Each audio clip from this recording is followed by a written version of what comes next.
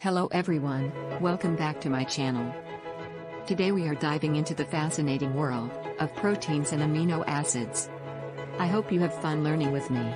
Stay tuned and get ready to uncover the secrets of these biological superheroes that keeps our bodies running smoothly. Let's start with a basic definition of proteins. Proteins are macromolecules made from many building blocks known as amino acids.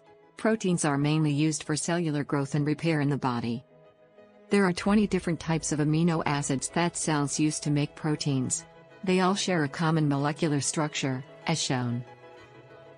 All amino acids consist of a central C atom bonded to an hydrogen atom, an amino group, a carboxyl group, and a side chain or residual group.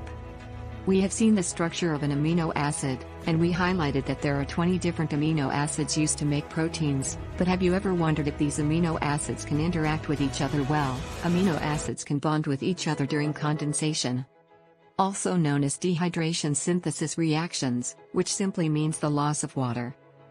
The linkages formed are strong covalent bonds called peptide bonds.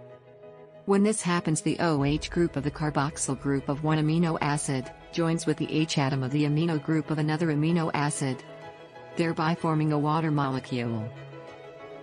Observe the diagram. Do you understand what is taking place? As we delve deeper into the realm of amino acids and peptide bonds, one might ponder, what transformations occur when these molecular allies unite in the shaping of the very essence of proteins? When many amino acids are linked by peptide bonds, the chains are called a polypeptide. These chains eventually come together to form structures of protein as shown. And that's a wrap for today, folks. Thanks for tuning in.